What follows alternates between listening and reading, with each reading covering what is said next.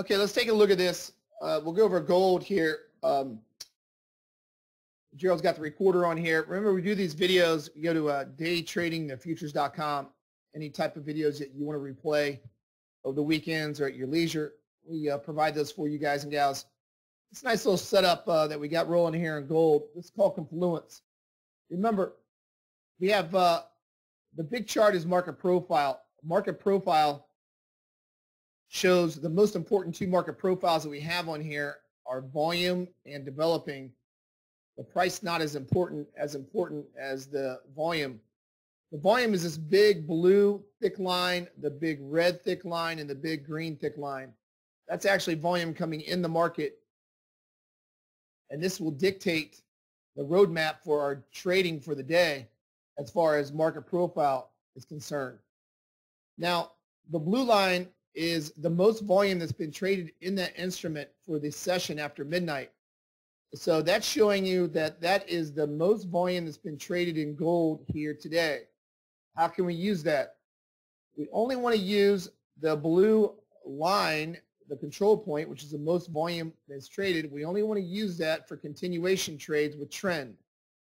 In flat range markets, when the market's flat, we do not want to trade off of it. We only want to trade with trend. So you can see that we're slightly biased down this morning.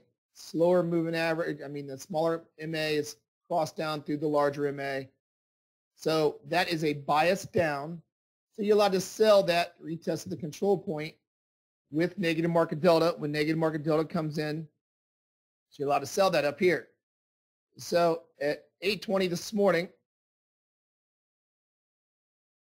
at the 88 level, this morning, we've had a negative market delta just after 8 o'clock this morning for negative market delta to get short the market.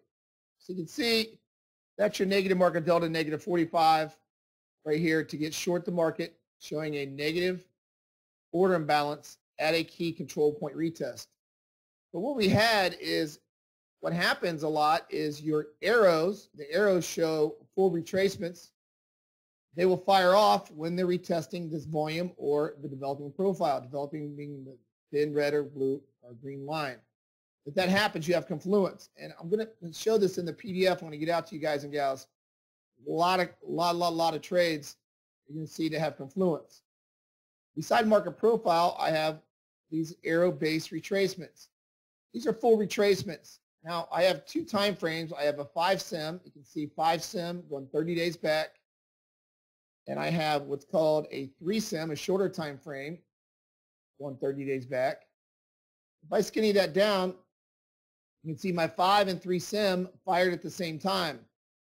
When I was on the mic earlier, where I said look for gold to possibly have an M top, the 5 fired when the 3 was trying to do an M top right here. So that gave you confluence that we're looking for a continuation short on gold. Now, the market's not really moving really fast here this morning. We've been in really a small range in both markets. But I want you to look at this setup, because this setup is something where you need to understand when these two time frames agree. It happens all the time on the S&P 500. You see a lot of it during the S&P. See a lot of it during crude with a match up. These are going to be your best trades when the 5 and 3 sim match up. And if you get the market profile that even matches up even with it, then you got total confluence. And that's what we try to do. We try to first find the trend. Are we trend or we chop? If we're trend, we know to sell retracements. If we're trending down, we want to sell retracements. Trending up, we want to buy retracements. If we're flat, we want to sell the high, buy the low.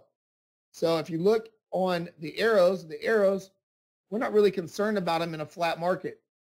But we really want to pay attention to them when we are trending.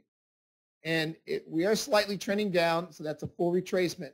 And you can see the difference between, if I bring crude over here this morning next to it, you see the difference in just by looking at the moving averages. Moving averages are great for trend direction, not for support and resistance or crossovers. Trend direction. Look at crude, how flat we are on the 3 sim. Where look at the distance between both MAs on the 5 sim and the 3 sim. You can tell the distance here between them. They actually get separation between them. That is called spread. And when you have spread like that, you have good deep retracement trading. When you don't have spread like that, you can see we're really sideways on crude. We finally broke down on crude. Now finally could possibly get a retracement up here to it for continuation. But this is what you want to look for. This is ideal. It almost looks like a little seagull. We call it a shark bite trade, where the smaller MA gets out of alignment with the bigger MA. You can see it's going vertical on us. Looks like a little seagull with the two MAs. That's a great retracement opportunity. So when you retrace back up and hit the control point, that's a really hot level to trade. The temperature should be pretty hot on that because of the spread. The temperature of the market's really cold here on crude this morning. Look how flat we are. So you can gauge the temperature of the market just by looking at the spread of the MAs and the angle. And that's 50% of the direction of the market. And then we can use market profile and the arrows for entry and with market delta below it to confirm the order imbalance.